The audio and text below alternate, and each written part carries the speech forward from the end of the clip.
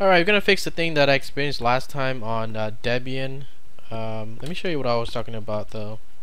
Alright, so if you want to remove what is it, sudo apt-get remove Presario. The problem is not removing it really, is the problem is that you know, you're gonna be left with all these packages here that's going to be unresolved, or they call it a broken state, and if you do a auto remove or something, then it's going to remove all the shit that you need. So if I do an update, you can see that all these packages are it says no longer required, although you still, you know, want to use it because these are like system tools and it's part of a meta package. So if you ever do a apt-get auto remove, then it's gonna remove all this thing that you need. Okay. So to resolve this is to manually mark it as not auto remove, and to do that we're gonna use this program that's already in your system. It's called Apt-Mark, and that's what we're gonna be using. Okay. So we're gonna go sudo apt-mark unmarkauto. So this is gonna mark it to not auto remove. Okay, so what you have to do is now is just copy the packages in here. Okay, so I'm giving an example, just the first line. Okay, so we do this and we do an update again.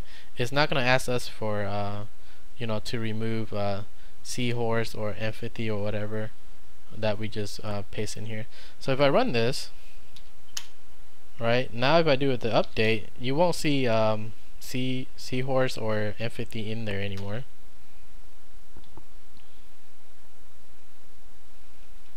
Right, it got rid of the ones that we wanted. So you keep doing this for the rest of them.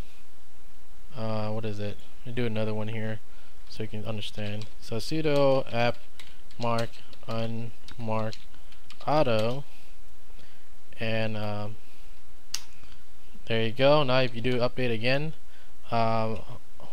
these packages here will not show up on here anymore, and that means it's good for you. Okay, so it was at the NetTools and GNOME screenshot and gconf editor. Alright, so you see you reduce your your broken packages by setting it to manual install, I guess. Anyways, that's Apt-Mark. If you ever experience something like this where your package is in a broken state, use Apt-Mark. If you want to get more help on it, just type in apt-mark-h,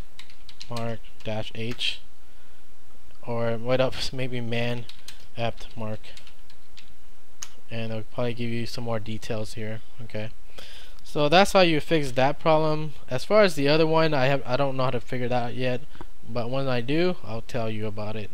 Anyways, Apt-Mark unmarkauto, or there's another option is to markauto if you want to automatically you know, remove it. So that's it though.